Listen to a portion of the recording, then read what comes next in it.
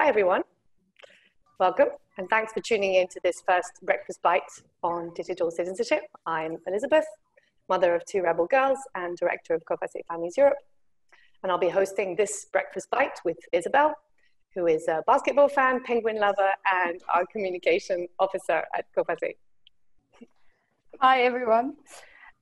So you might have recognized that you can't, or we can't see or hear you, but you can hear and see us. But as many of you already saw, we have enabled the chat. So we invite you to say hello in the chat also to everyone, if you want, of course. Be sure to select all panelists and attendees. And yeah, you can, for example, say also your name, the country, or the organization that you work for. And for now, we would like to try a poll to also see who is here. So I will launch a poll and invite you to take part in the poll. It's just taking like 1 minute or something.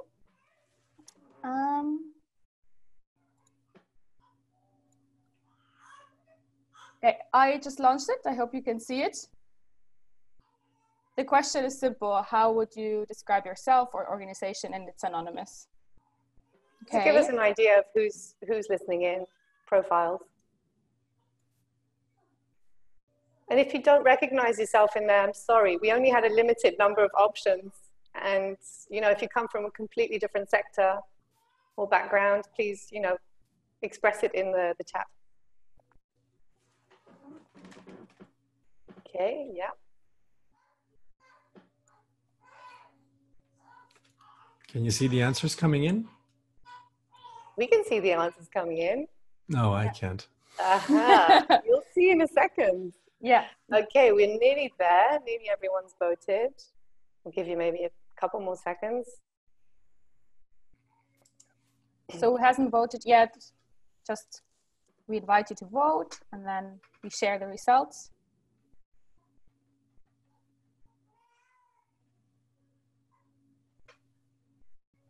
Yeah, and of course, as new panelists come in, they're not, okay. Sorry, as new attendees come in, yeah. We'll never reach the full because yeah, that's true. We're reaching 100 attendees. But shall we? Yeah, I will end the poll and then share the results with you. So you can see we have a broad spectrum. People from different areas. Yeah, a lot of NGOs and teachers. Cool. So we have, yeah, quite a mix. Okay. Well, quite a mix of digital citizens, and from the chats, clearly also from very different corners of Europe. So that's great. In case you haven't seen, well, to kick off this webinar series, we sent the video of the Executive Vice President Vestager to all of you via email. It's also on our website and on social media. On behalf of COFACE-Families Europe, let me extend a big thank you to the Executive Vice President for her support and her tireless work to build a digital Europe that works for society. This is very much appreciated. Now, before starting, Isabel, do you want to give any tips to the participants and panelists? Yes, so just for you to have the best experience, we recommend to be close to your Wi-Fi router if possible. Then, of course, have your favorite tea drink, like for me it's tea, but it can be water, coffee. When you have questions, please post the questions for the panelists in the Q&A. The questions will be monitored and the panelists can then answer the questions. If you have any other questions not really related to the content, and you can also send it to us privately, Team COFACE, if it's more technical related. And yeah, and please also, if you spread the word during this webinar, do that on all social media channels, Twitter, Instagram, or Facebook, and we usually use the hashtag #DigitalFamiliesEU if you want. Okay, I think that's all. I think we can go. Great. So for the first of our digital citizenship bites, we're going to focus on the concept of digital citizenship itself, myth or reality. So we have for this two speakers. We have Martin Schmalzried, who is new dad in lockdown and senior policy and advocacy manager of COFACE-Families Europe. And we have Andrea Parola, who is an Italian dad in lockdown and coordinator of the ICT Industry Coalition for Children Online. So thanks for joining us. Now, Martin, is it correct to say, I think you want to launch a few polls before starting to get the temperature out there? Yeah? Right, we're going to ask you to vote again. The first one is this. Do social media platforms have to protect your right to free speech? What is your feeling there? Yes, no, maybe, no idea. This is one of the things that Martin is going to touch upon in his presentation. I think he wanted to get an idea of where you all stand.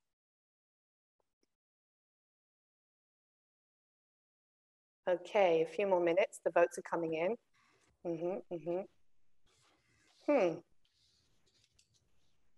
Okay.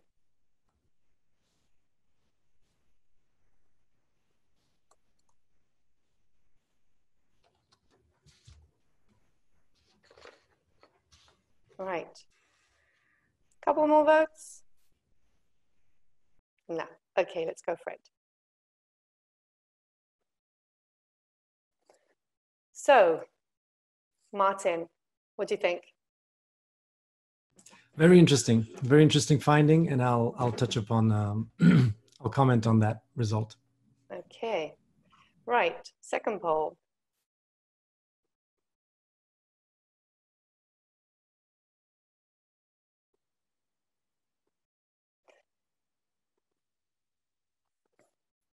Do you feel confident that in case you experience a major problem online, like your data being stolen or falling prey to extortion, that public authorities in your country will be able to successfully intervene? Oof. Okay. A couple of yeses coming in. Very important question. Very. And you'll see why later.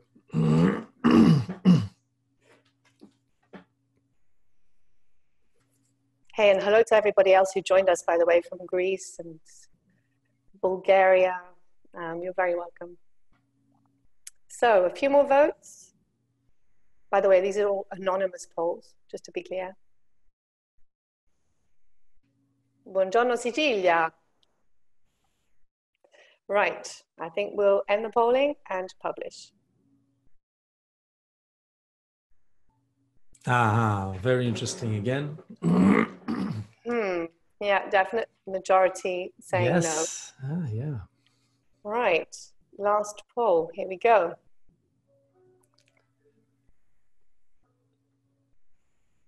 That's really informative. Did you ever vote or participate in any way in drafting the terms of reference of the online services you use? Trick question. Well, believe it or not, a few yeses. Wow. Yeah, you can't see the polls. Area, they should show up on your screen. For the few yeses, I'd like the testimony in the chat of which services those were. Oh, we can do that after. All right. Great. Okay. Right, well, that gives you an idea of the temperature. An area, I think I'll see if we can sort that out for you, yeah? While Martin is speaking. Right, Martin, take it away. All right, so if you can share my presentation. So I'm going to do a share screen right now. And here we go. Voila, how's that? Does that Perfect. look okay? Yeah. Yep. So digital citizenship, myth or reality? Now, obviously, that was the name of this session, which is a bit of a clickbait, obviously, just to get people fired up. But you can go to the first slide. So beyond the clickbait title, what's really important is, first of all, to decide what is a digital citizenship. And there are many definitions out there. I've participated in the the Council of Europe's expert group, along with other experts, to helping define what a digital citizenship is. But, you know, I've always been a bit critical of describing the features of a digital citizenship, even if they're accurate in the present day, to what it actually is. So I always compare that to like saying what the features of a car are without describing what the car is actually. And so we talk about different features like online safety, digital skills, active participation, but we don't actually define the terms. And so here, I'd like to go back to revisit citizenship as a term, because that's the most misunderstood. And you can see the illustration that I used is from Thomas Hobbes, the political thinker, the Leviathan. And by the way, full disclosure, I'm a background in political science, so this presentation will be probably half political sciencey and theoretical, but sorry for that. I think it's really important. So the point is citizenship. To have citizenship, first of all, you need to have sovereignty of a people over a certain territory. That's how it all starts. So that's how our nation states emerged. You first have to have sovereignty over your land and people that feel and share that they have a common sort of destiny. And then citizenship is an exclusive right. So an exclusive meaning that there's some people are citizens, other people are not citizens, granted by an institution like the government, which is created by the will of the people, at least in our representative democracies. And that is called a social contract in political science terms, meaning you forfeit certain of your rights. For instance, the right to deliver justice on your own. So for instance, if the neighbor does something to you, you don't punch him back in the face. You go to the courts and they settle it via that way, or the right to rebel, or plenty of other rights.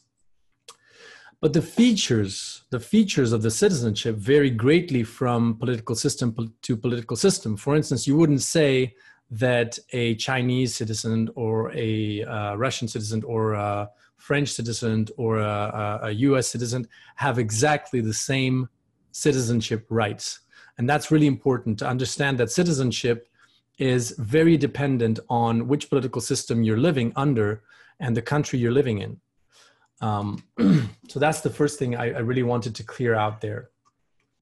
And this idea of being an exclusive right is also very important, because when you add digital to citizenship, then obviously the first precondition to be a digital citizen is to have access to the internet. So there already, if you don't have access to the internet, you're not a digital citizen, you're a digital non-citizen, or an analog citizen for that matter. So that's the first thing. And then there's all kinds of other preconditions for being a digital citizen, like having the right skills, because if you don't have the right skills, then you're kind of like a second-class digital citizen. So can you go to the next slide? I most certainly can. Yeah. Okay.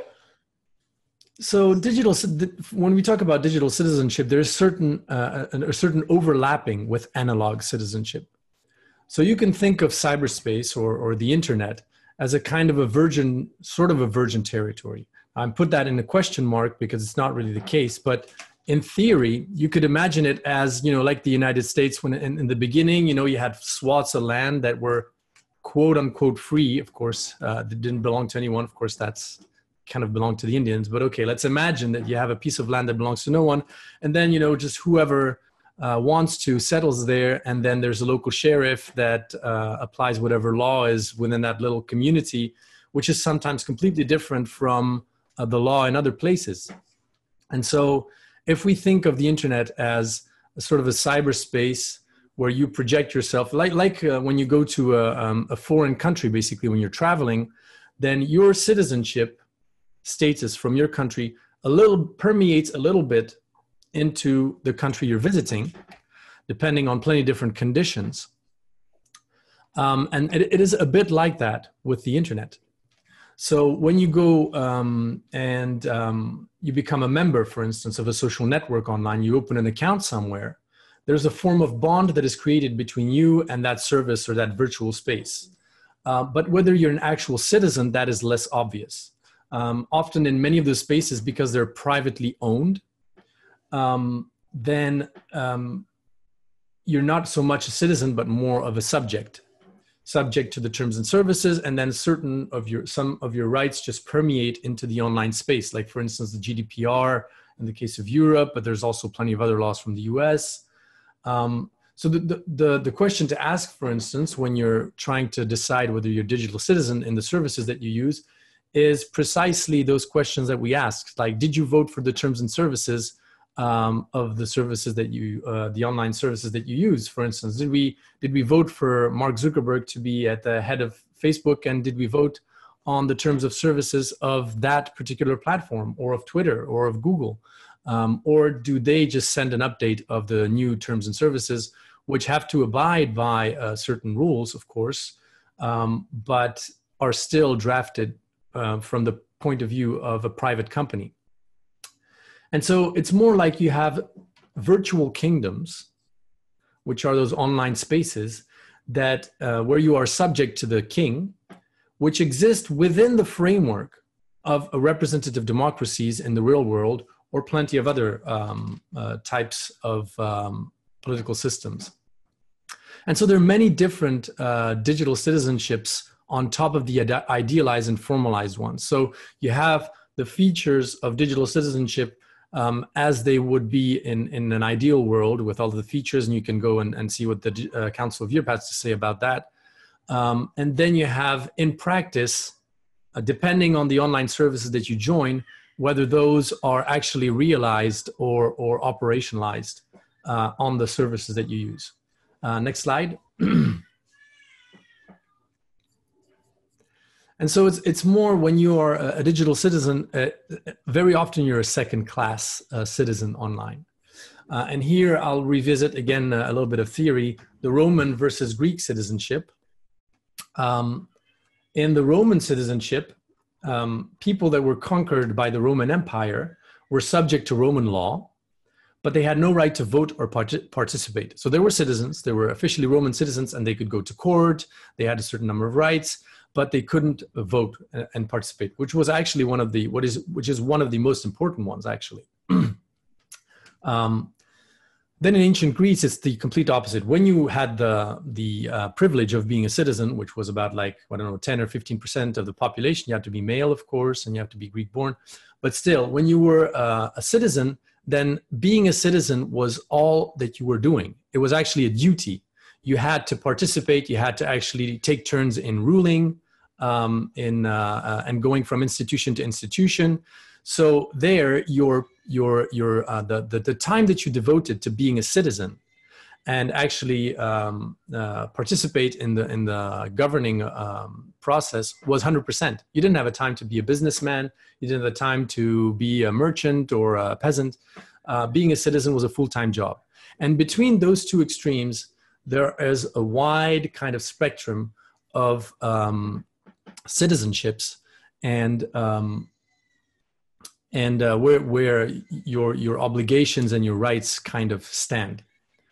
So in Greek times, it was pretty extreme, but here in our representative democracies, too often it translates into every 5 years you vote for people, and then it's kind of hands off. You go about your business, you do your life, and then hopefully those people that you elected are going to represent you as a citizen in a correct way and make sure that the rights and regulations and all of that are in the best of your interest. So to give you an example online, for instance, when you visit a public website like your official government administration, your status there as a citizen is exactly the same as offline. So you have the same rights, you have the same free speech, you have all the same protections. Then when you go to private spaces, then it changes a little bit. And if you want to go to the most extreme, for instance, if you visit the dark web, for instance, chances are you don't have any rights at all, or that your rights will never be enforced, which is kind of the same thing. And also it depends which country you're living in. because if you're lucky enough to be a citizen in a powerful country like the US or the EU, then it is likely that your rights will be enforced online and onto private services in a much more stringent way than if you live in a weak third world country. Like in the EU, we have the GDPR, but the GDPR applies to Europe. If you live in Iran, or if you live in, I don't know, Venezuela, or countries where you have almost, Venezuela, where you have almost no enforcement and the government is on near shutdown, or if you live in very weak states, then the experience that you have in having your offline rights permeate online is completely different. Even though many online services, of course, apply the same kind of, at least some same principles in terms of service across the board, but still the GDPR, for instance, doesn't apply outside of Europe. So, so yeah, I think you can go to the next slide. Oh no, wait a minute. Back down, back up. Back one. Yeah. Basically, so I just wanted to say on this, dictatorship is this Coluche used to say, a French comedian used to say, a dictatorship is shut up and democracy is keep talking, no one cares. So here I want to really insist on the importance of participation and active participation in the process of citizenship as we understand it in representative democracies. Because of course, if you're in a country where you don't even have the right to vote for your president, or your who's ruling you, then, your online experience will be probably the same. But so if you don't have the right to vote for the services that you use, then you're not really in a kind of a democratic sphere. What does it actually mean? Does it mean, for instance, to active participation? What does it mean? Does it mean to freely voice your opinion online? Is that all it means? Or does it mean to actually affect the services you're using? Does it mean to vote on how social networks moderate content? So that's a really important question to ask. And on that poll, actually, the answer is private companies have no obligation to protect your free speech unless they're deemed of being vital to the public debate and have a public kind of dimension to it. But ultimately, if it's a private space, then they have the right to take down things on a whim if they want to. The reason they don't do it is because they would probably take a lot of flack and pressure from governments and the public for not doing so. But ultimately, they remain the sole ones to decide what stays and what goes. And we've seen examples, for instance, of things like nudity, for instance, where certain paintings were taken down, certain pieces of art under the term of nudity, where people were defending free speech on the one hand, and on the other hand, people were saying, well, no, it's offensive content. But ultimately, the answer is for private services, they have no obligation to protect your free speech. Free speech is protected when you're in a public sphere. So, for instance, outside on the street. But if you're in your home and somebody's saying something you don't like, you can gently say, please leave my house. That's the principle. So interesting for you to know then, because it seems many of you thought that they had to protect free speech, but no, it's more of a sort of a thing that they do so they don't look bad in the eyes of the public and governments. And so it's difficult to find traces of actual active participation online. Unless, you look at public consultations, like the EU Commission does public consultations online, or your local government is going to do public consultations, or rare self-governed online communities. Like I'm thinking of Mastodon, for instance, the decentralized social network, where there is this kind of self-governance features included, but it's really hard to find examples of real democratic active participation in the online space. So I'm not going to go into the whole ICANN thing and look at how, in detail, how the offline and online dimensions and enforcement kind of permeate, because there's so many layers. There's the role of the ISPs, the internet service providers. There's the role of ICANN and institutions that assign domain names and that can block certain websites. So it's a whole can of worms there, but you have to understand that it's really, really complex, this kind of permeation of online and offline. And especially with the poll, like, do you feel confident that your government can enforce or help you if you have a problem, if you suffer from extortion online?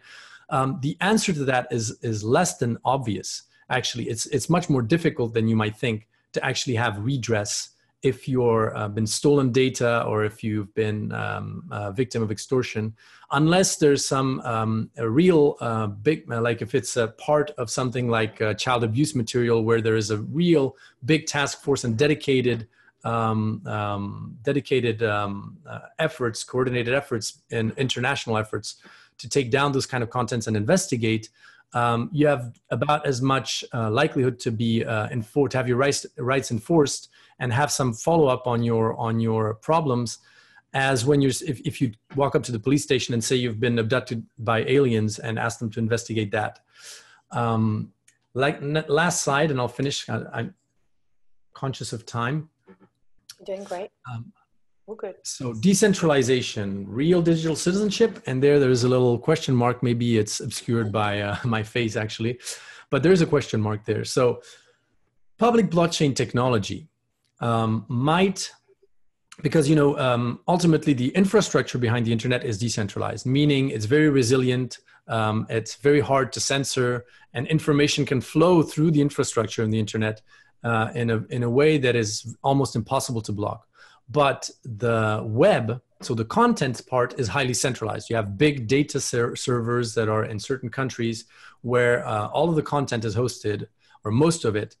And that can be then easily controlled or censored, or much more easily than the infrastructure itself.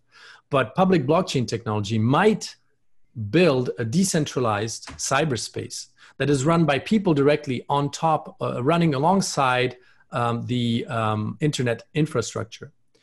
And so, you might think of it as basically you have a computer at your house that is running 24/7, that has 2 or 3 terabytes hard drive that you rent out to anyone who wants to host content.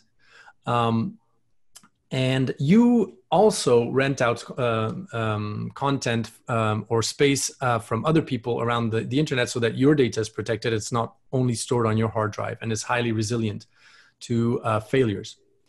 But there are key implications to that kind of infrastructure coming online. First of all, the implications of no more censorship. Imagine an internet where it's impossible to take down content, impossible to even take down a link towards a content that is illegal or problematic. And that begs the question of what kind of governance we should set up on top of this emerging infrastructure to address the implication of that technology, which might create a non-censorable internet. Another question is, are people ready for proactive participation in our representative democracies, where we're just asking people to pay attention to politics for about 2 months before the elections and vote and then go about their lives?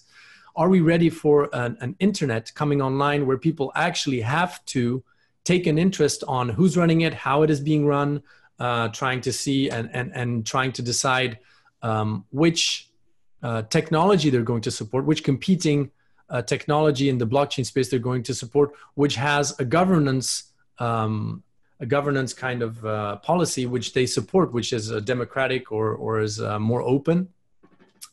How will this technology affect offline citizenship? For instance, when governments realize that they cannot affect or influence these technologies, that cannot censor it, they cannot block it, how will that work? How will they influence each other?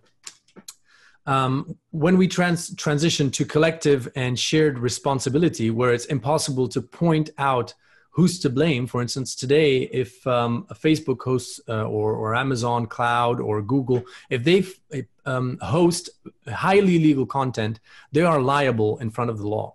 You can actually pinpoint responsibility towards someone and make sure you have redress. But in in a world where you don't even know who's hosting the data because it is broken up in tiny chunks and encrypted and sent on thousands and thousands of people's hard drives around the world. And it's just run by an actual program that is decentralized, it's running online on people's computers. Who do you send a subpoena to? Who do you send a request to take down content to? So our legal system's ready for that. But then again, maybe this new kind of technology is coming online also as a backstop to the temptation of a joint kind of public-private surveillance capitalism, which is something that we're seeing even more likely to emerge out of this COVID-19 or coronavirus crises, where now we're trying to see if these big giant public services, private services like Google, Facebook cannot work hand in hand with governments to trace people and follow where they're going and all that.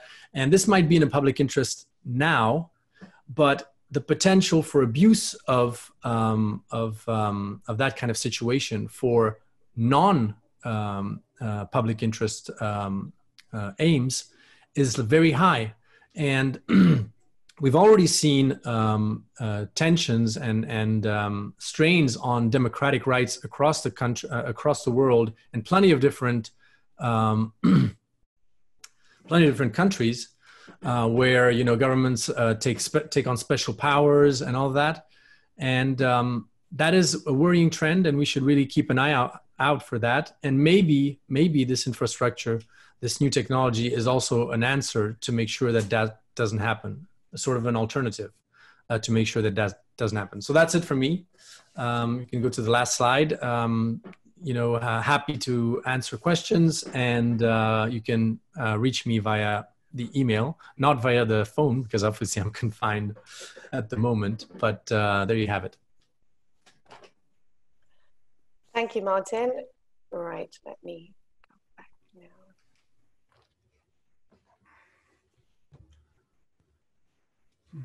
Or not.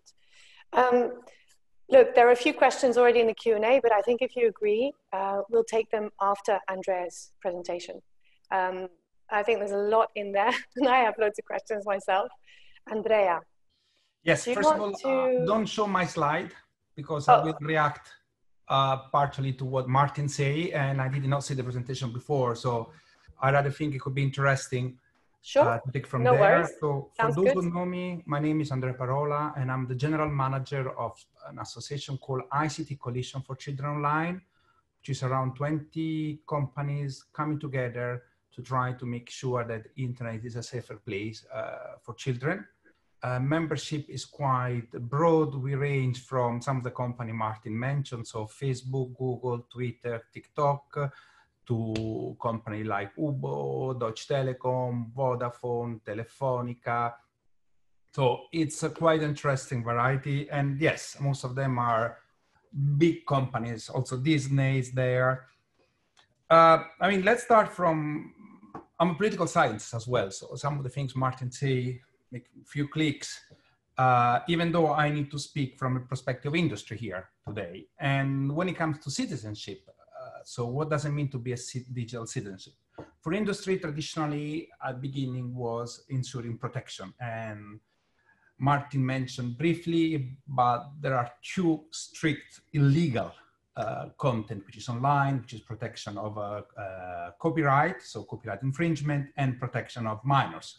So everything which was protection of minors, that's how digital citizenship started. So companies want to make sure that there were not illegal content on their product and services. But we are speaking about quite a few years ago where internet was just, I would say, a few websites accessing some information, and it was now digital. We didn't speak about digital society at the time. I remember one of the things was information society media, something like that. And I think some of the problem that we had at the time, also what we have now, what does it mean to have access? You have, I think at top of my mind, find element which makes access to internet, which is about infrastructure. So with so many people today at home, you can see that people are appreciating to have a high reliable speed connection. And also we can, because thanks today you have a webinar, for instance, and by the way, we have more than 100 participants for those who are listening today. You have digital skills. So you have much more sophisticated services which are available, how you deal with them, how you can access, and how you can protect yourself. So digital skills is part of the component of access. Then how be sure that people, some category of people have disability, how be sure that the website and digital world, it's made in a way that they can access easily without any problem. Cost is another problem of access. So it's not only cost in terms of equipment, but monthly subscriptions to be part of it, how you can be sure that we don't have a part of our society which is excluded because they cannot afford. And then at the time was an example of elderly people which were not use it. Then now you can see that, for instance, I make obviously this example recently, but my mother discovered WhatsApp and emoji, and she printed out 250 emojis. So sometimes she used faces and a sign that I have no clue what it's about. So I need to go and search myself. But go back to the topic. Citizenship is that when you access, nobody check if you belong to any country. You just access internet and you go through it. So members here are trying to be sure that when you go through internet, through the product and services, you have a safe experience as much as possible. Therefore, they have initiatives that are directly of your third party, and I will mention some of them later, where they're trying to be sure that European citizens, because we're speaking about Europe at the stage, but what they're doing is also the part of the world, do not fall under any of the categories. So that the 4 or 5 categories I mentioned before, they are not excluded by access internet. And why access now digital is important? I think we discovered much more in the last 2 months where we were all stuck at home, where thanks to the connectivity, you could speak with your friends, how our kids can do homework, follow schools, we can still continue to contribute to the economy as much as possible.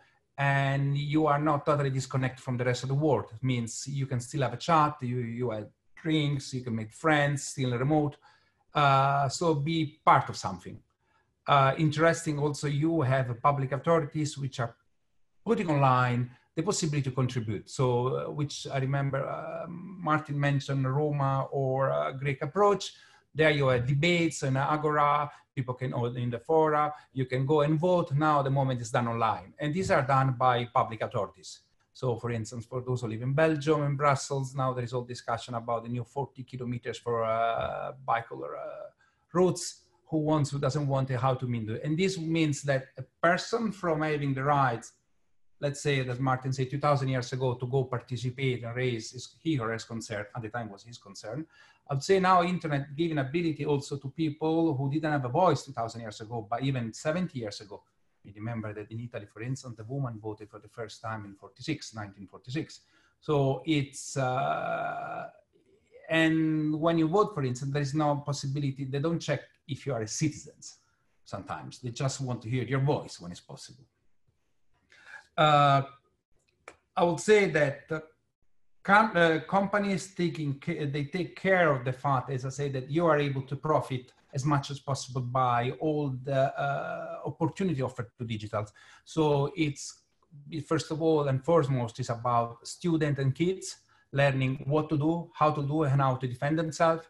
They have a different interaction with schools, of third parties, teacher associations, also parents associations.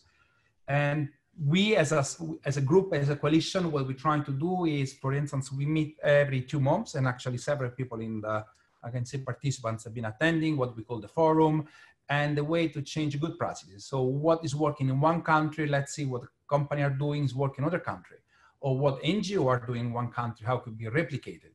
How is possible to alert kids, because clearly child safety is not business as usual, because every day you have a new product and new services, and every day you have a new way of using it. I mean, if you consider that when it was a Paris attack, one of the things they used was a chat of a game, online game, to communicate the terrorists. Who thought about that at the time? When we go online, I tend to disagree when Martin calls virtual kingdom. I'm sure all companies are law abiding. I mean, also what is interesting, the concept of freedom of speech. it's different in each country. In Europe, I make an example. So for instance, if you're in Germany, you may not be able to write on anywhere that Mr. Hitler was a great person. Fortunately, you're not able to do it. In Denmark, you need to be allowed to do so. So it's a very extreme question, example I'm making there. But in the, how is conceived the freedom of expression, for instance, from Denmark to Germany is quite different. And companies to abide that. They cannot have one standard, for instance, for 27 countries in Europe. So it's also important that in Europe, we have a European legislation, then we have 27 at the moment different legislation on what is allowed and what is not allowed. And what is also allowed and legislation is part of the national culture, national experience, and therefore a company need to also be able to comply with that. Then Martin mentioned that some companies do not allow any kind of nudity. So it could be a poster, could be a beautiful Raffaello painting. And this is done to try to ensure maximum safety. Because when the volume is so high of images, it could be considered extreme measures, but it's done in interest of everybody. So it's not possible to see all kinds of images are uploaded. Maybe one day with artificial intelligence, we'll be able to make a distinction between hopefully Raffaello and a pornographic image. But at the moment, it's just to avoid that there is a maximum safety. And that is the general approach. I know that there have been controversies about it, but the approach at the moment is that. I'm trying to make it. So yes, also interesting, Martin mentioned GDPR, which is General Data Protection Regulation, which is basically to protect our data. It's applicable into Europe. But in this Europe there's a great opportunity because many companies, for instance, most of the company I mentioned, they ask US to have something similar. So we were complaining when it came out, and still many people complain because it's a complicated legislation to apply, but once it's there, the idea that Europe can have opportunity to lead in the world. There've been discussion in Europe about e-privacy. I'm not going to there because at the moment everything's suspended, but if Europe managed to get it right, most of companies wanted to have one piece of legislation worldwide. It's easier. So now they are pushing for GDPR or something similar to adopt in the United States. And I think that Europe has now the opportunity is if we think about it, what is the kind of society economy we want in post-COVID? I'm a bit pessimistic. I think that we are going to COVID and the consequences that will stay with us quite long in terms of social problem, economical structure. And therefore, the European Union has the possibility to think and try to take some initiatives. So if, and I say this if, big if, European legislators came to the conclusion that some of the companies are too big, that's not wrong. If they are abusing, that's a problem. I mean, the fund to be, and we are in the past, I remember beginning of the last century, United States legislator did not hesitate to intervene to protect citizens, to cut companies. So, sorry, cut company, dismantle companies, apologies. But if I go back to the point of digital citizenship, what is also interesting is that the members are quite variety, but there is an interest from all of them to have as many as possible people who are able to understand what they're doing. So digital skills is the first most important. And in the slide that will be circulated, you find several examples of what companies are doing, as I say, via third-party support. So not directly, but with the expert working on that. And again, it's also trying to have some of the mention here. I mentioned it's just about students and children, but you have company like DT also, and same Google, starting work also with continue to work with elderly people to be sure that when you're out of the workplace, you don't become a citizen which is excluded. I'm thinking about all the service of public administration online, voting online, where it's if you don't have access, you are not part anymore. Or I'm thinking about the fact that most of the discounts now are online. So if you're not able to find, safely pay, trust is an important dimension. If you're not able to do it, you are just excluded, and that's not tolerable. Last point, it's, I will say that I wish I had a Martin knowledge on blockchain. I'm a bit scared about it sometimes. I understand half of it. And I'm not sure that knowledge here, it comes very important. I remember some discussion about internet governance became public, and you have people speak about football, internet governance, and now they speak about COVID-19. And I fear that we need to work about general principle, how internet should be, how digital should be, but the technicality, I rather prefer to leave to expert. And I'm a naive guy, but I trust the European Commission on that, the legislators, because I think that is very, very easy to use some of this discussion by country like, we mentioned China, which is not the most open country on internet, or Iran, and try to bring, to close it even more. So, people spoke about balkanization of internet, in some discussion, ITU, and this is where basically you have the opposite of digital citizenship. So that's where internet is used to persecute, to find and persecute those who don't think according to the line of the regime, which is basically the opposite of this point. While the internet offers a great tool to participate, to manifest their dissent, to be also creativity. And when internet is closed down using argument like the one made in some of those countries, I think we are going the opposite of what we're doing now.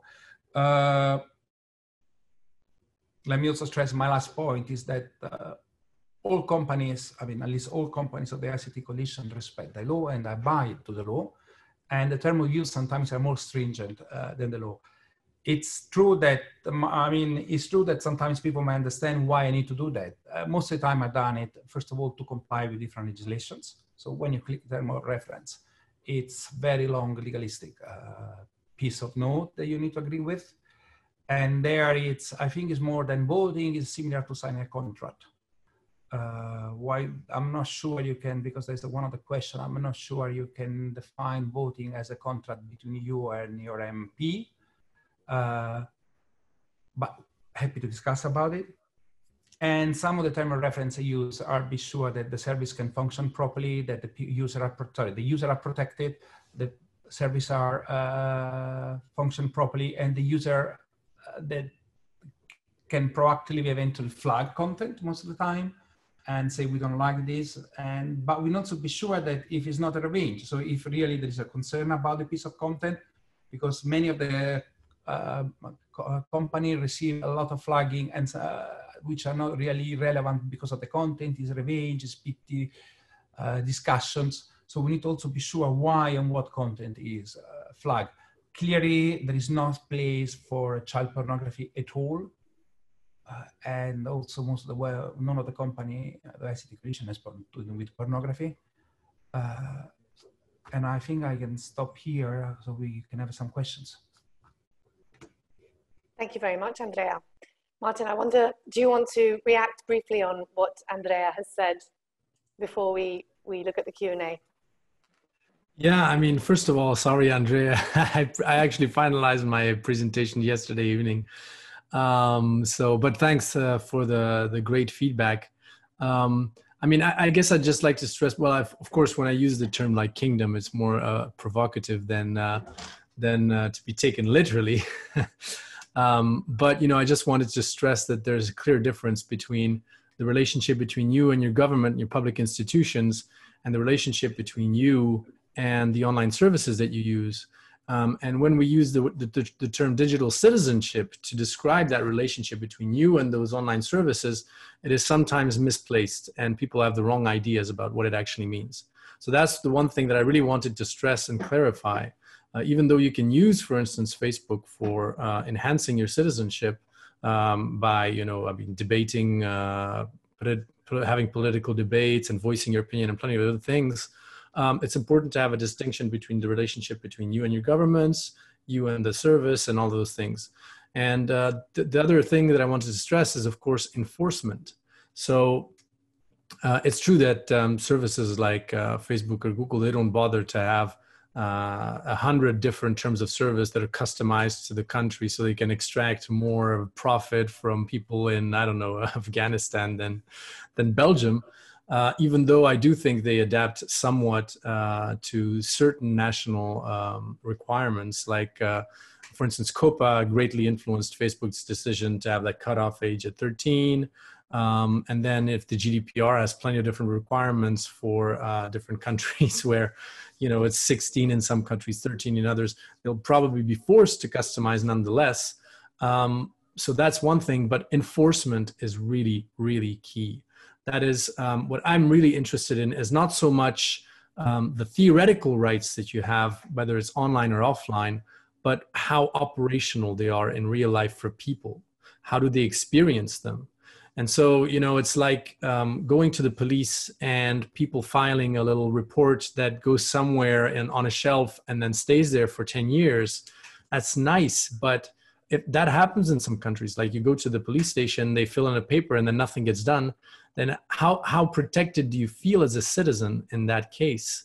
So enforcement is really essential here. And so sometimes, even though people feel they have certain rights, it doesn't always feel like they actually have them when they try to exercise them online. And that's not something that is a criticism of a specific service or another. It's just a fact that both offline and online, sometimes between theory and between practice, there is a big gap in terms of the experience. So that's something to be remembered, or just people that need to be reminded of that when we're talking about citizenship, because it's an important dimension. The operationalization of certain rights. Yeah, I think that'll be all for me, but really thanks for your reaction. It was really... Thanks a lot. Andrea, do you want to just take us, the ICT Coalition, because we have a little question. I think they missed who you work with. Yes, so can you just give us a little bit more background so they understand the perspective here? Because you've got Martin representing, in a sense, the voice of the digital citizens, and then you've got Andrea more representing the voice of the digital industry. So can you say a bit more about the ICT Coalition? I give the short version, but around 2011, around 25 companies got together. The idea is to see how they could work to make internet a safer place. And the first achievement was what we call the ICT principle, which is a vision of how internet should be and could be. So for those who are interested, ictcoalition.eu, one single word, or you can drop an email to me. So since then, we've been working closely also with NGO. So Martin is one of our leads, our guest, victim, and solicitors. In terms of we meet every 6 months, as I mentioned before, where NGO and civil society are a very important component for us in terms of listening, in terms of presenting what we do, because every 2 years we have a study.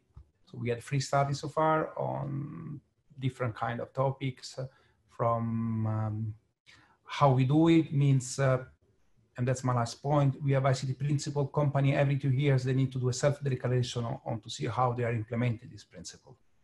And it's a quite interesting compilation of what kind of different companies are doing for protection of minor. So if you're interested. Andrea. Thanks for the clarification. And there are members, obviously, of the coalition listening in today. Yes. Without quoting names, definitely representatives of the GAFA and ICT industry are here listening in. So thank you for joining us. Can I just one point of what Martin's saying about enforcement? I think it's, then we'll go into the Q&A. Some interesting stuff going on. I mean, there's one QA, but so people can start to draft more. So enforcement, it's vital. That's why company closely work with local police, with Interpol. And I think, as I said before, there are 2, I mean, the problem is also legislation. One is clear, a violation of something like copyright and child protection are clearly illegal. One is more the gray zone. When it's not very defined by law, but by values, that's where difficulty lays. Because it's for companies, sometimes it's difficult to say, okay, it's not illegal, but it's inappropriate. Who decides what is inappropriate? And last point is also, is about also the law enforcement. Not many police in Europe can do undercover. So it means you cannot solicitate a crime to get a higher crime. Therefore, when it comes to internet and dark web, that's one of the difficulties existing, where you need to be able to participate eventually to commit petty crimes as a law enforcement to be able to catch the real bad guys. And this is something where it is not unique legislation. In Europe, we don't have something like FBI. So with crime going, using server around, that's the difficulties as well. And I stop there. Yeah, lots of points made. I guess one of the Q&A mentions the aspect of knowledge, and you raise it as well, Andrea.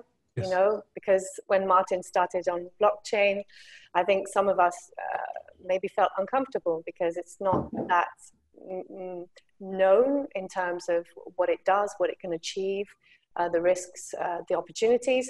And knowledge is essential, absolutely. There are different ways in which you can get to know more about blockchain, and that is already following some of the work of Martin for COFACE-Families Europe. But indeed, even before we go into blockchain, there are some basics that were mentioned, you know, digital skills, for instance. And you mentioned how, I guess you work with, or you encourage work with older persons. There was Representative Estelle from Age Platform Europe. They're doing all kinds of work on digital literacy of older persons as well, and fake news and other things. I guess, indeed, digital skills is also another aspect of all of this for older persons, but children, also teachers, families. So this is why COFACE-Families Europe works so much on this. As well as skills, I just want to say, yes, the setup, the regulatory setup is pretty essential. And as Martin said, of course, it's about operationalizing existing laws. That's the key. But it's also ensuring that the regulator constantly keeps up with the innovation in relation to the digital industry, so that we can ensure that no one is excluded, because I think that's another point that was raised. So that's a kind of general shout out to Alice, who said something about, you know, if you look at the Q&A, you can all follow it, I think. Is that correct, Isabel? Can everyone follow the Q&A? So I'm going in, diving in, there's different things going on between different people. But one thing that was mentioned was this, access to knowledge. And this is obviously crucial, I think, if we want to build the digital citizens of the future. We have also a question from Andrea from the European Parents Association. Should we not be talking more about clients, consumers, rather than citizens or subjects? Martin, I don't know, you gave an answer to this. Do you want to elaborate a little on that point?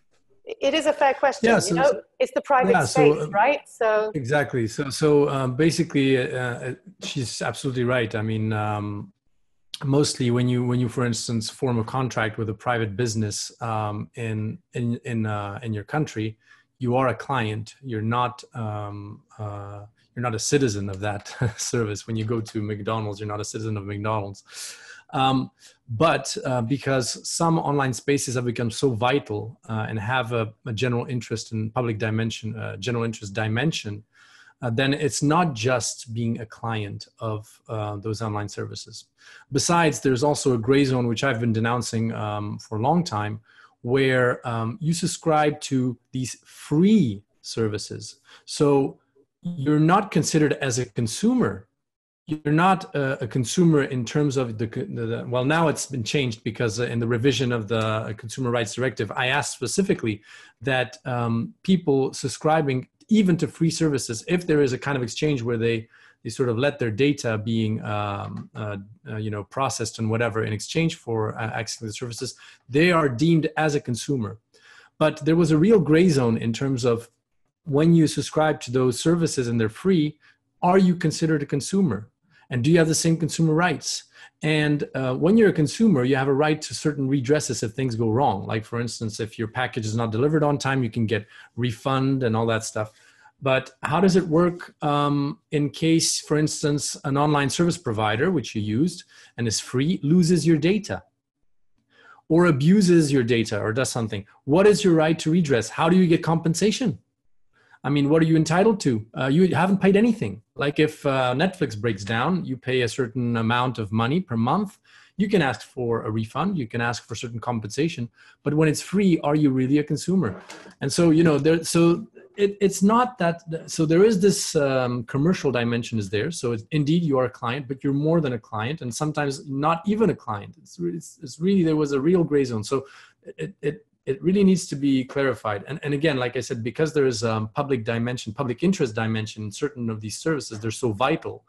Otherwise, if you cannot access them, you're deemed to be digitally excluded. This is also why the GDPR didn't just spring into the minds of our elected representatives as, oh, let's just do GDPR law. We have nothing else to do on our hands. Let's just do GDPR. No, they did it specifically because there were certain online services that were being so big, so important, so vital for the inclusion and being included in society that they needed to be sort of brought into the public interest sphere with a certain number of rights that they need to abide by in terms of data protection, in terms of all kinds of other things.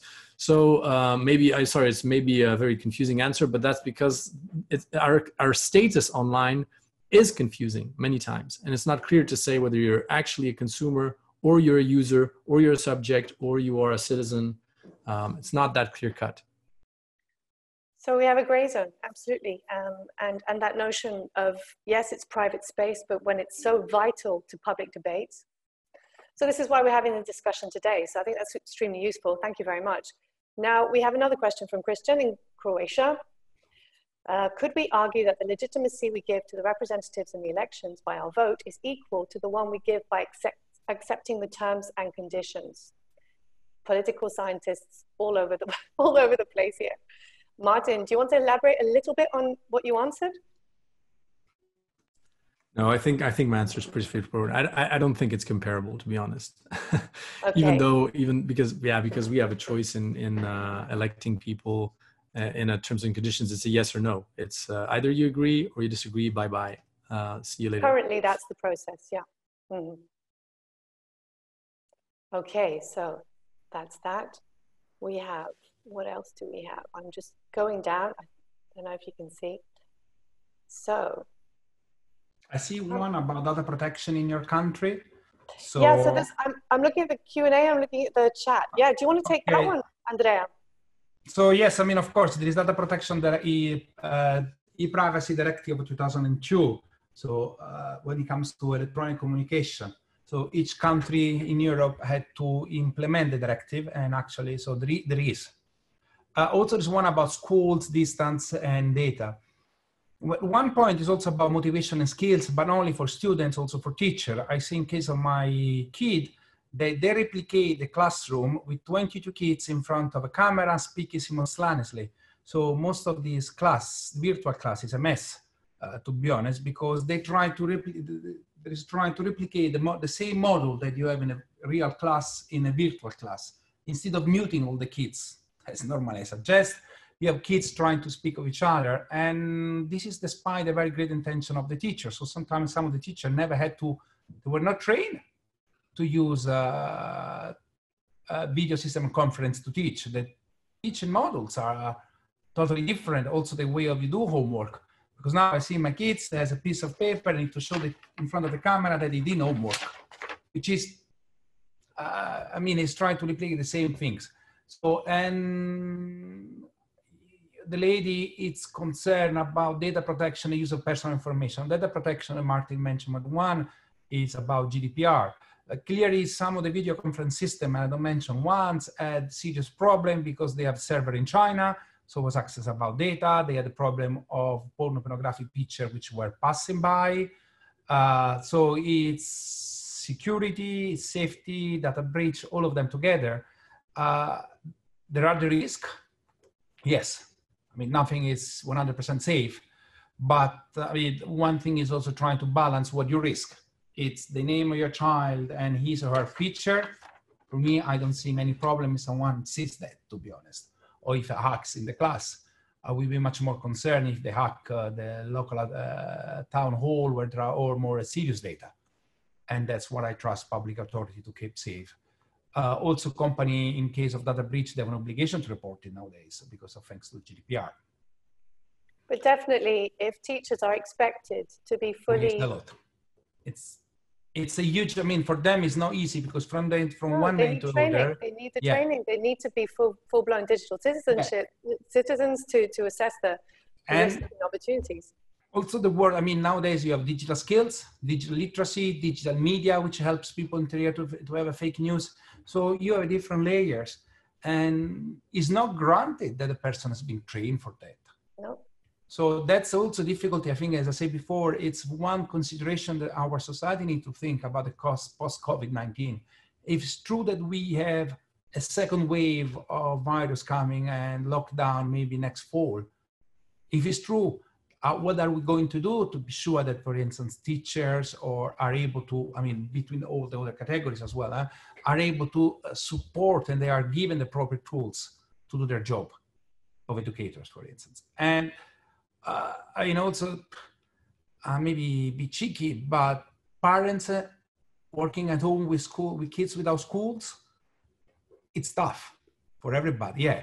And I mean, I was complaining, I had to print 165 pages of bricolage for Easter for my kid, and I got in trouble because I was not cutting well. But means I couldn't do anything else. And it's not that I don't want to, but if I do that, I don't work. So we need to also try to see how we, as a society, collectively, we change things, we do it. Sure. I just want a question of clarification. Charlene, Voluntad, what country are you from? Because in the EU, indeed, we have the EU GDPR, in fact, which has to be ensured in all the EU countries at least. So I wonder if you're from another part of the world, or, okay, Philippines, okay, that makes sense. Yeah, so this is quite a major thing driven by Europe and- Not yet the member state. Not yet, not yet, but it's great to have you here. But we can send you more information about the European legislation if you want, the GDPR. Which is e-privacy. I think she was asking also about privacy. I think it was also about privacy. Oh, it's data privacy. Okay. So it's the privacy 2002. Oh, because even before then, way before then. Okay. That's why it's a bit obsolete. I see. That's what part of people claim. Yeah. So there is it's under revision regulation here in Europe, at least, which obviously has an impact on other world regions, especially the US, since they're big providers. I don't know, before Martin, maybe you take the question on open source. I wonder, Andrea, if you have, or either of you, could you recommend any resources for teachers? Obviously, e-twinning is fantastic. And yes, e-twinning, SchoolNet, they have amazing stuff. I think it's one of the best in Brussels, comes to my mind.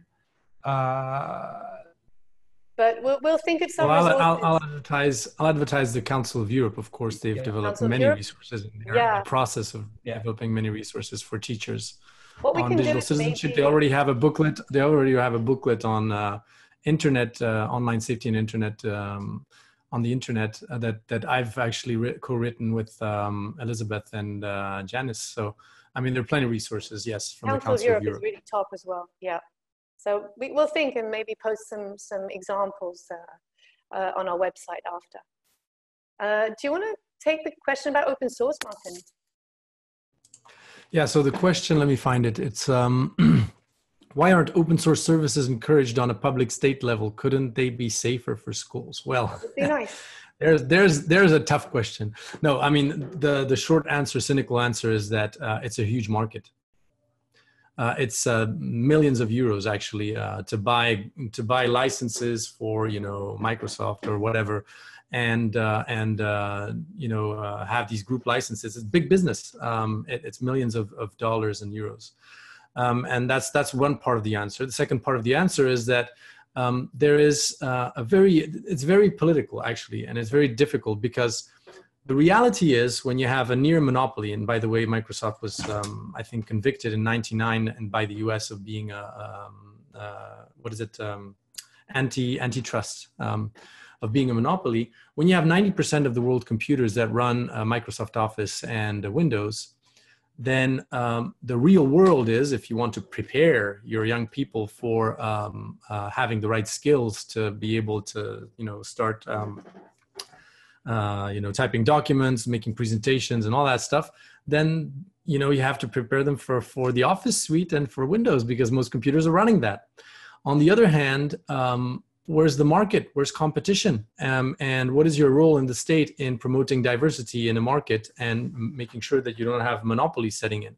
And so there, I mean, my position is that we should have both. We should really have an education system which shows all of the alternatives that exist, shows that one of them costs money and are license-based, others are free, and have a course on Photoshop, have a course on GIMP, have a course on Microsoft Word, but also show Open Office. And so don't, like, really to have a broad spectrum to make sure that the students have a real or a sort of a broader spectrum of what's available. And then making a choice when they decide what they want to install on their computer, have a more realistic kind of choice than just say, okay, this is all there is. And so obviously there's a commercial dimension to those digital skills. It's very political. What digital skills, for what software, for what services?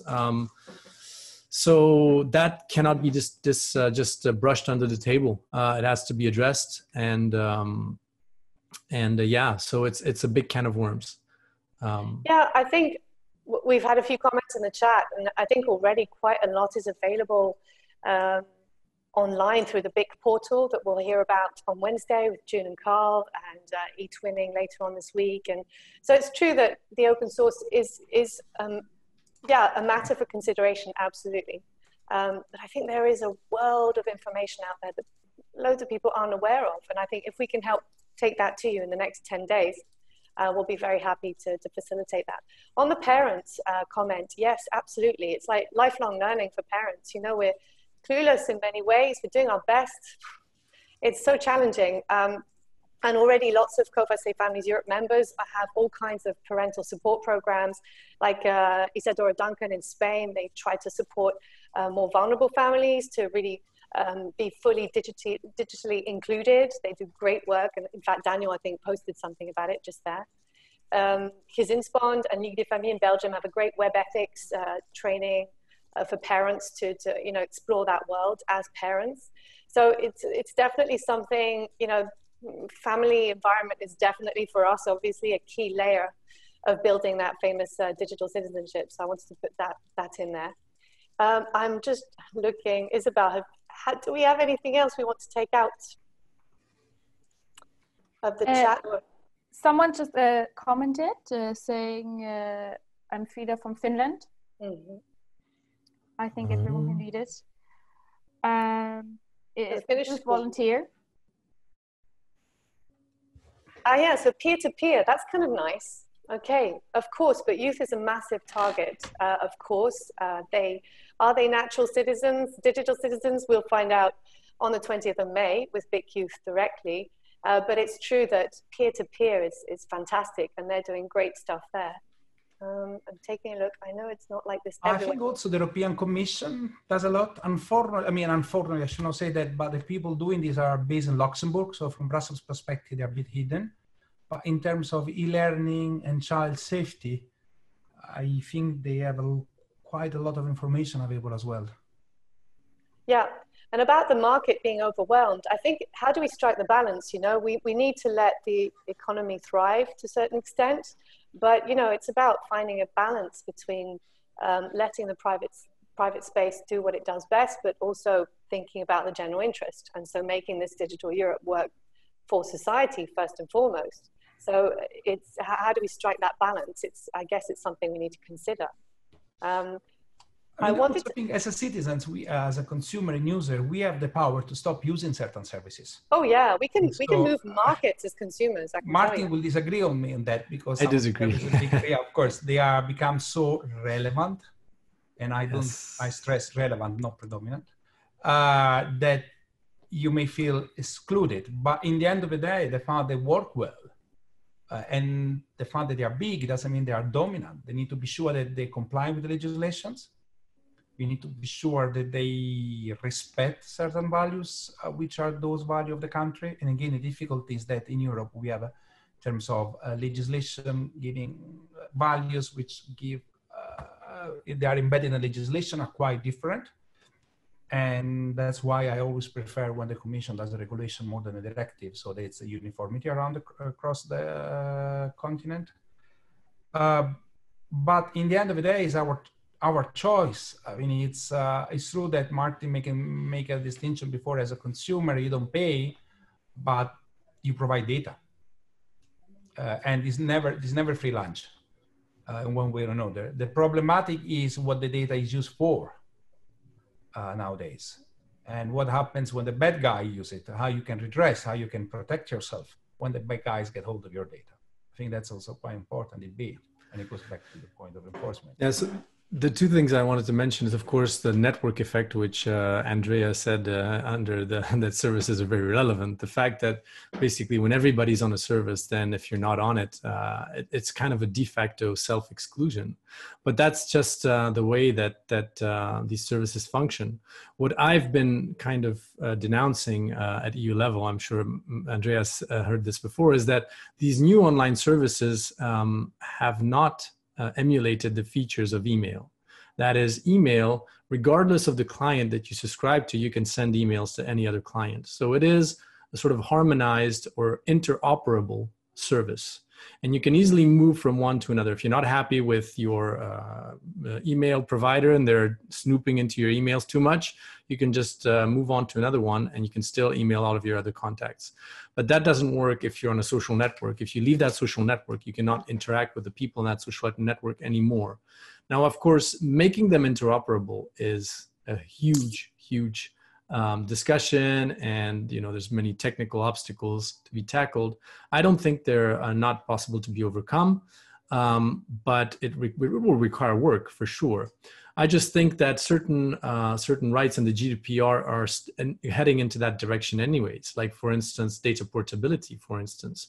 I take the radical view that data portability in the end can be interpreted as people hosting their own data and then allowing different services access to that data instead of just moving their data around from service to service, which would be much more convenient. So your data never moves, or it moves in bulk. You just pick a cloud service, for instance, and then you allow certain services to connect to that and use that data or access parts of that data. And if you're not happy, you just shut the door closed and open access to another provider. But that would require interoperability. I mean, I don't want to go into the technical details, but I know how Facebook sort of structures the data because I've programmed an app that uses Facebook to post things. So, they're using standard database language, like JSON, like, so I mean, it's not impossible. It's just that it will require some thinking. Thanks, Martin. I want to come back on a question from Joao. He mentioned one of you mentioned first and second class citizenship and how many can be very much excluded from this digital reality and citizenship. So the question is how to pursue a neutral ground of shared rights. And I think it comes back in a sense to what Andrea was saying about European leadership in that sense. So the education systems are very different, and how we tackle and support families are very different. And I come back to the message of the Executive Vice President this morning in terms of all the different layers they're looking at, the Digital Services Act, the Digital Education Action Plans. So I think Europe clearly, in my mind at least, and for COFACE-Families Europe, has a role in terms of coordinating or understanding the different realities and trying to provide that famous neutral ground. I don't know, what do you think? If I dare make a point, it's take an average of a family nowadays. They need to pay, I don't know, 30, 40 euro per month for a broadband subscription at home. Then you start to have many services which are gated, so you need to pay for it. A newspaper, entertainment, content. So my worry is that you're going to create you're going to have people who don't have access anymore to quality information because you're going to protect by subscription fee. So how you protect people from the spreading of fake news or misinformation, because those who are going to want to spread news, spread fake news, they are not going to ask for money. They will just give information accessible to everybody. So there's also the possibility, as I said before, if you live in a remote rural area where there is no connection, again, you are excluded as well. therefore, I mean, the union, I mean, this is again a discussion for the commission. I'm sure there's been a lot of discussion about it, about the obligation for a telecom provider to cover regions which are not also economically viable. Because if we reason in terms of we put 5G or 4G or satellite coverage only where it makes sense and money, again, also I think, but this is my impression, because of COVID-19, many people will leave cities. Maybe we're trying to go outside towns and have a sort of more pleasant life instead of be confined. Last point, a gentleman, I think, mentioned in Safe and Hope. They are great projects. And if I put my lobbyist hat, I will say to everybody on the call, now the commission, I think in 2 weeks, will present a new budget, but it's a member state to approve. So each of us need to go and knock the door to our national representative, because it will be the national ministers approving or not the budget, to be sure that there is enough budget for the commission to keep these initiatives going on. And I think it's something that each one of us can do it, but there is no point in going and banging the door to the commission in this case, because I'm sure the commission will take care of it. It's going and banging the door of our ministers and national representatives, because they would be themselves deciding for it. Thanks, Andrea. I see one last thing I want to mention from Ricardo. Would it be too naive to promote an EU basic digital citizenship? So yes, I mean, it would be great. I would love it. For me, it would be fantastic. And if I have a European ID with the chip, I will go for it. Unfortunately, it's a member state. I mean, make an example, Ricardo. We have been speaking about this traceability app for COVID-19.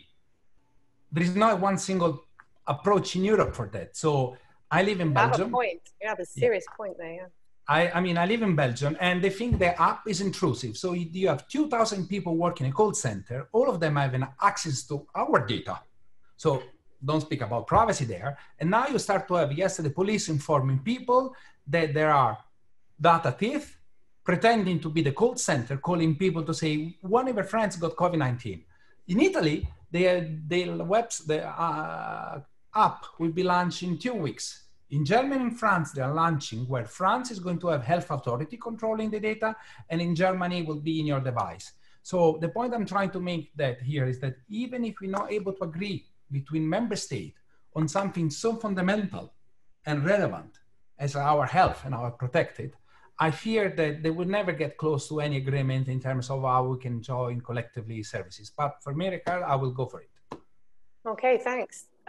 Martin, I wonder, well, I'm going to take one last question here from our president, actually, and we just can, should we focus more on meta?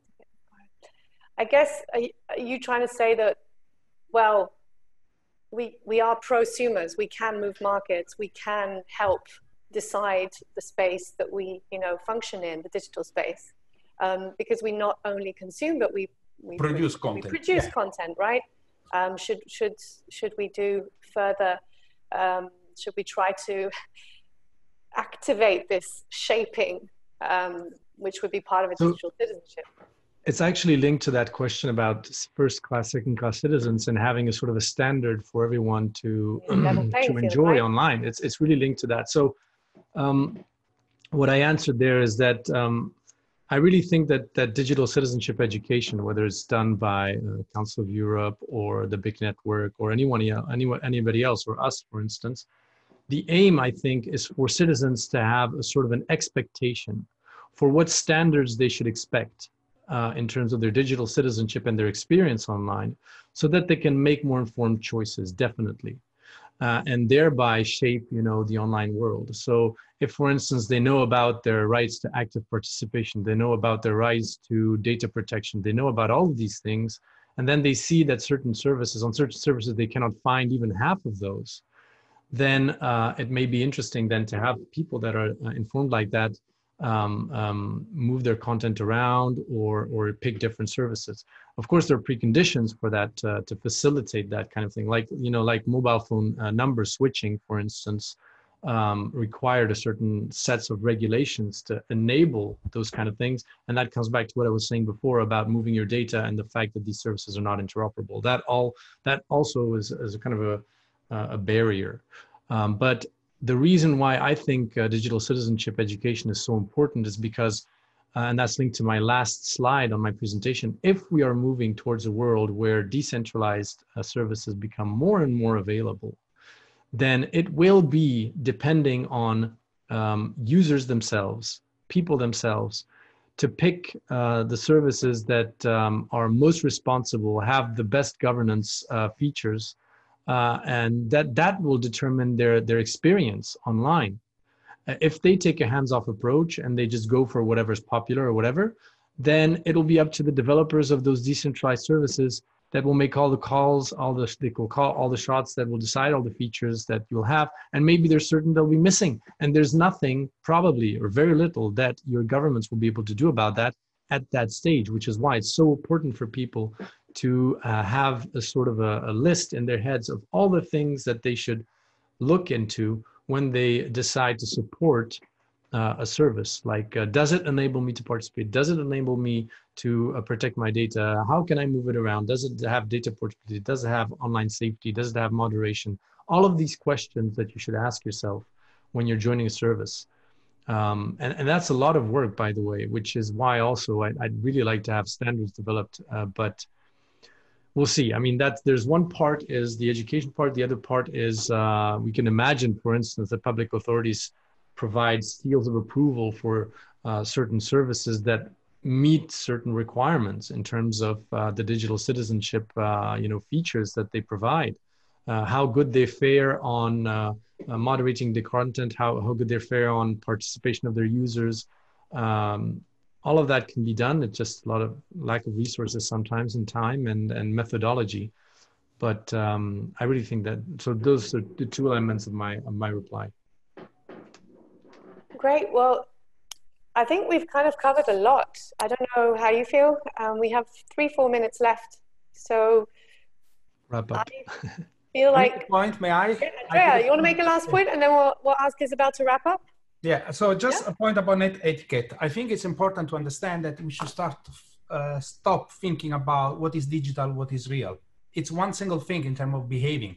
Like, you don't stop shouting people on the street, you should not insult people on the internet. Especially, I mean, in my case, I had to make a transition. I remember I had a room with a computer, it was like zzz, and connected. Nowadays, it's so ubiquitous that we should start to think about why we speak about e-health. Shall we not speak about health services delivered other in real or digital, or about e-administration? It's still public administration. So I think it's important to focus not about simple net etiquette, but about how people behave generally. And that should reflect online, on real world, on televisions. And last point here is, it's also difficult to explain when you have politicians winning election on blunt lies. I'm thinking about the double-deck bus in UK with 320 million per week back. But if that things would have been in internet, people would have been crucified the company published it because of misinformation. In this case, it was a beautiful double-deck traveling through London, and it was a blunt lie.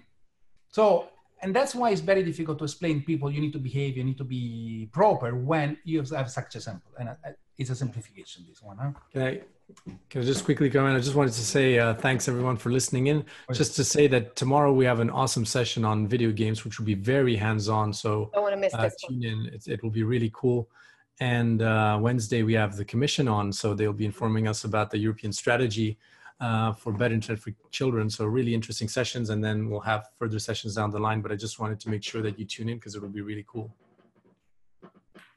Yes, and also thank you to the speakers for sharing their knowledge with all of us. And yes, and like Martin said, tune in. We have really great topics. You just need to use the same link as you already did for this one today. And we will also provide the recording for this webinar. Just follow our social media or monitor our website. We will let you know there when it is available. And like Martin said, tomorrow is video games. Don't miss that. And also, if you want to, maybe you don't have time for 1.5 hours, but you still want to know what's going on, you can still see it on our Twitter a bit and follow the hashtag #DigitalFamiliesEU. So yeah, I hope you enjoyed it and have a great rest of the day. Thanks a lot for the opportunity. Thank you. Bye-bye, everyone. Bye. Ciao. Bye. See you See tomorrow. Tomorrow, some of you.